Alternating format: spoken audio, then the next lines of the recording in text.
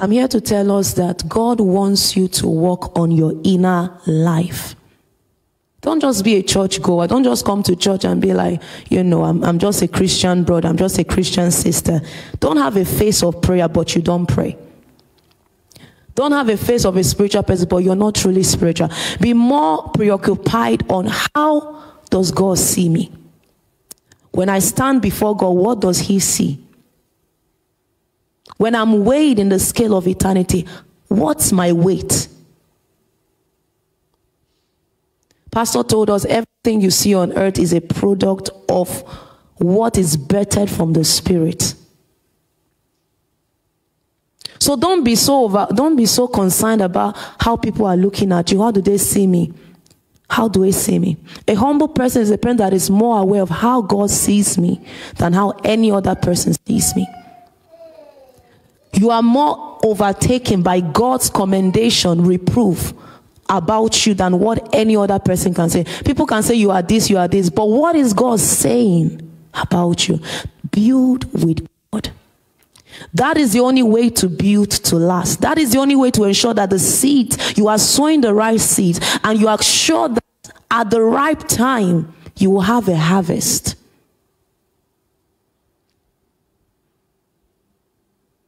Don't be overtaken by what people say about you or how you look. How does God see me? How do I appear before him?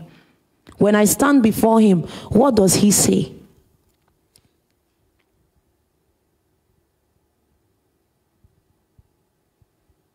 God wants us to be more aware of him than any other thing. God wants us to be more overtaken by his awareness than any other thing. When you are more aware of God than any other thing, you will be intentional in how you live. You will be intentional of what you do. You will be intentional of how you live your life, because how you live is actually targeted towards him. I want us to look into our inner lives today, and I want us to make a decision to build with God. There is no man that builds with God that becomes a non-entity. There's no man that builds with God that ends up ordinary. Because God is going to build you. He's going to work on you. He's going to straighten the crooked paths in you. He's going to bring down the proud mountains in you.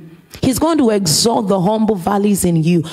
God wants to build with us. But for that thing to happen, you have to be more aware of him than any other thing around you. Are you with me?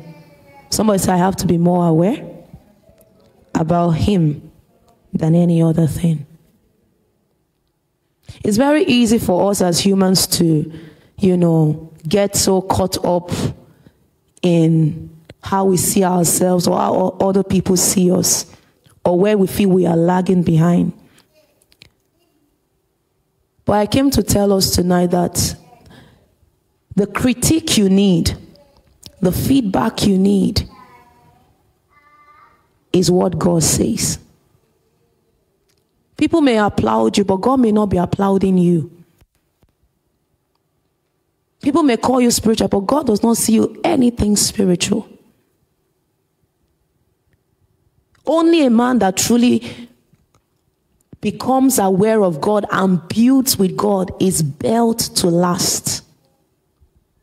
That man is able to sow what he needs to sow per season, per time, because he's not sowing according to the flesh. He's not sowing according to how people see him, how people do not see him. He's sowing according to how God sees him, how God perceives him, how God wants him to be. So people may be applauding and say, oh, you're doing great. But when God comes to you, say that people are applauding you, and you feel like you are something. Actually, you have only covered 2% of what I want you to do. So you know that you're actually far from being praised. So the reason many at times, a little sleep, a little slumber, a little folding of our, there is a wrong opinion we have about ourselves. There's a wrong perception. There's a wrong understanding.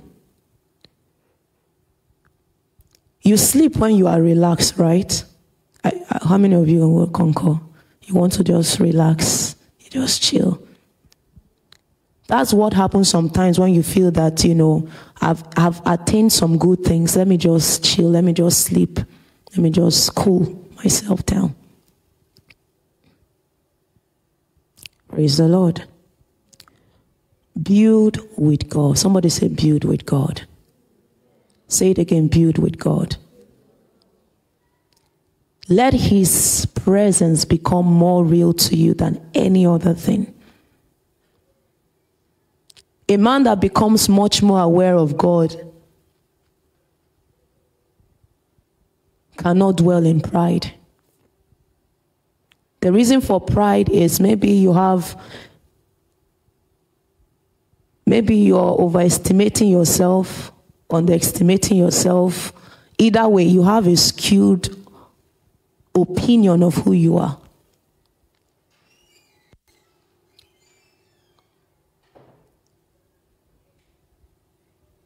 Let's go to Matthew chapter 6.